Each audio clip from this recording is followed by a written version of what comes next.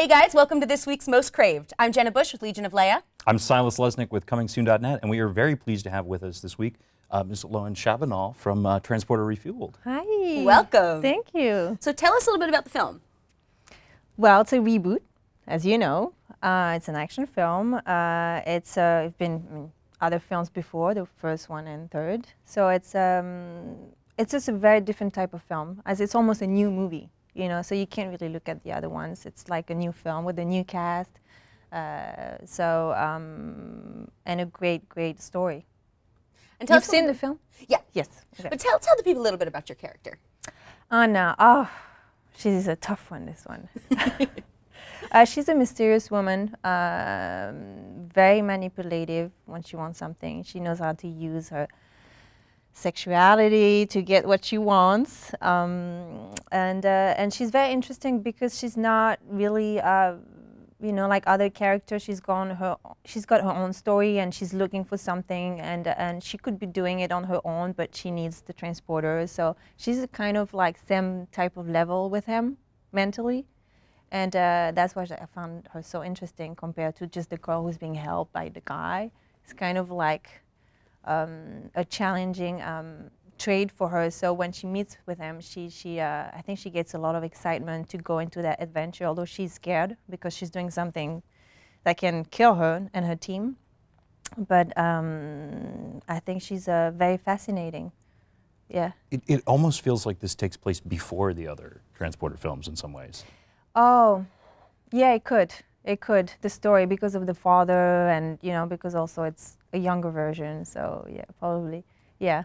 That's how you felt about it. Yeah, I love franchises. I love figuring out what goes where. And, yeah.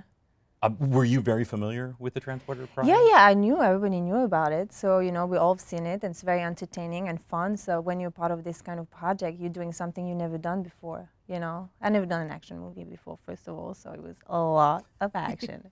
Every day, something new. So it was great. Did they let you do stunts? I wanted to. But my character doesn't do as much as the Transporter, unfortunately. But I really wanted to. I did a little bit. We had a night of shooting of stunts. I've been training at martial art before, so I always like to fight and do all this kind of, yeah. And not just stunts, but also a lot of driving, I imagine. For me? Maybe you don't drive as much, but you're I in drive. the cars. I'm passing my driving lessons. Oh, really? Well, listen, it is not easy. Well, I drive in France, you know, but here, you know, I have to pass again my driving lesson if I want to stay in the US. So it's a whole process. You have it? Yeah, obviously you have it. It's not easy, huh? No, it wasn't. And I got mine, I had to retest when I came out to California. Oh, you did? Yeah. Okay, yep. Everybody's scared about that test. We were talking about this today. It's totally true. But seriously, you get there and they're like, okay, so go behind that window and do it. And you've got 36 questions and they go so fast and you're like, they're asking you very stupid questions. Really stupid? Yeah, like that one was like, would you drop your dog in the middle of the freeways and just leave him alone and never come back? That sounds like the Blade Runner replicant question. I know, and you know, you want to think about it, but you don't think about this. You said no. You know what I mean? Right. It's ridiculous. No, it's good. You're totally going to pass. I passed it, by the way. Congratulations. Very nice. So talking about reboots in general, since they've been happening a lot, and I'm curious, is there one in particular that you, or a number of them that you think really worked well? In different other action films? Yeah, I like Spider-Man. Yeah. I thought the reboot was really good. Love the actors. But you know, when it's a reboot, you can't think about the other ones before. I never do, because then you can be disappointed. So you have to just like the actual character and just make sure, you know, that, you know, they're faithful to the characters, and then it's a new story. So then just ride, you know, it's a ride. Yeah, I was actually thinking about this today. Dawn of the Planet of the Apes. Oh, yeah. I liked it. It's so good. Yeah, it's so good. They're going to have a new one soon, I'm sure. Yeah, there's another one in 2017, War of the Planet of the Apes. Whoa. The only problem is I can never keep straight which one was which. I have to look it up. It's fine. But you're a big fan too. Yeah, huge. And I mean, there's so many that were done well. Like The Thing was a remake of a much earlier Much earlier version. What about you? As far as reboots go, I don't know. I like J.J. Abrams' Star Trek simply because it sort of it had its cake and ate it too. It was a sequel and it was a reboot. Yeah. I hated the sequel. Well, You did? yes. Yeah. Yeah. But the first one? Yeah, the first one. Yeah.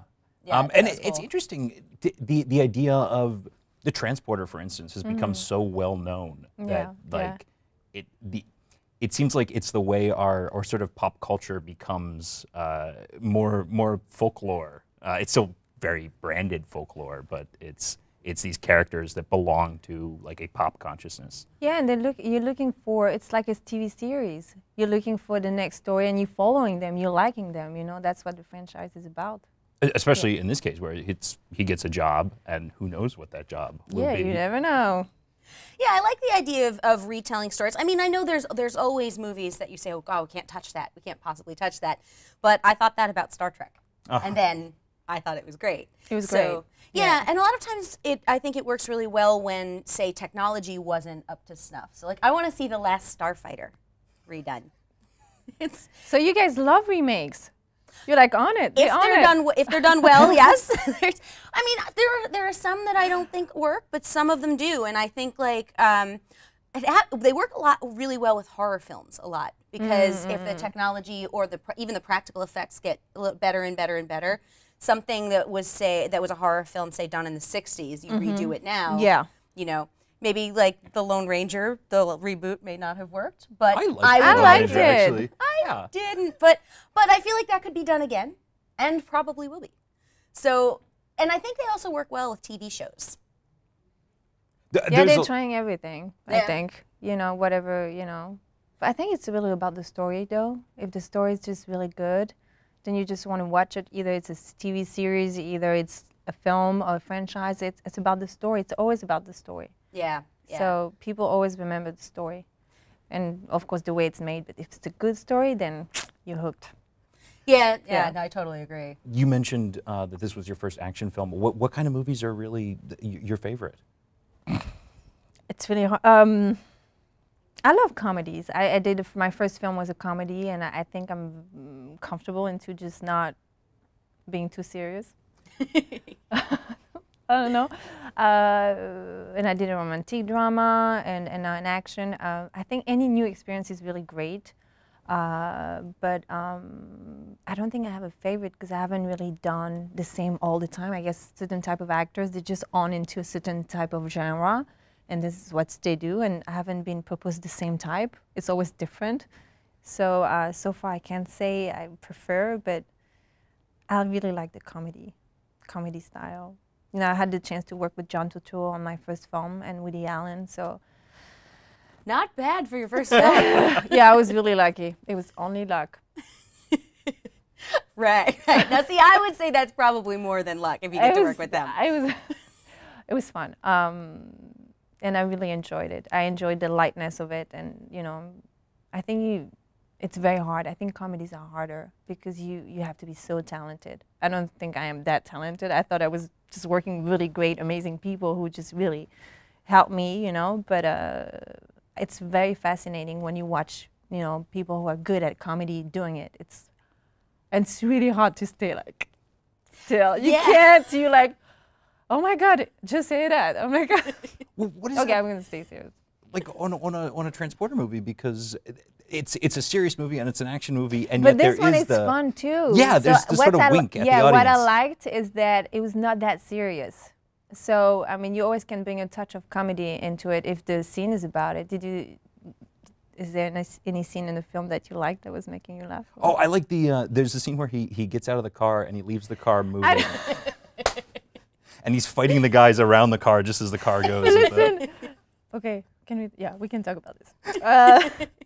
It was fun because when I watched it, I was laughing too so much. But you know, when we were doing it, we were so serious about this that we were not laughing. I mean, it was so serious because we were really into the situation, and I saw it. I was like, it is so funny. It's so funny. I think that scene is really funny. It's probably the funniest one. I'm glad you liked it. We all liked it. So what's a dream role for you? Oh my God, I would love to work with Tim Burton. So that would be my dream, to meet with him and work with him and just, you know, have a little, even be a fly in his film. I don't care. He totally watched the show. Okay. So I think that will work out well. No, I would love. He's such an amazing artist and such an amazing director, and I'm an artist as well. I'm a painter, and I've been inspired, you know, by Tim Burton for a long time, by his drawings, by his films, and I love silent films as well. You know, I'm such a fan. Love them. So yeah, I played a silent character. I played Buster Keaton in a short film directed by James Franco, and I know I was playing a guy. That's really cool, though. Yeah, and I love this type of really odd characters. Not obviously, you know, I'm a girl, obviously, but you know, I like to do something very different than what you see. It's very interesting to me. Tell people the name of that film so we can go find it. Which one? The short film. Oh, the short film. It's actually a film he did for his art show exhibition called Psychonasirema, I think. That was an exhibition he had in London. I'm sorry, maybe the name is wrong. Forgive me, James. So it was. Oh, okay. So yeah, it was shown like 2 years ago in London. So he has the film. You have to call him. Well, I'll totally get on that. Just call James. I mean, dude, no you got to problem. put the film out. Yeah, got to see it. Just do it. It's a good film. It was a lot of fun. We filmed it in San Francisco, and it was remakes of short cut of silent films from him and the Fatty Arbuckle. Oh wow. Yeah, so it was very interesting. It was fun. Cool. I like this type of artsy project. I'm always on for that. So do something very different I've never done before. So. Well, speaking of art, tell everyone where they can see your art, because I was looking on the site and it was so cool. Well, I'm doing my first solo show next month in New York City.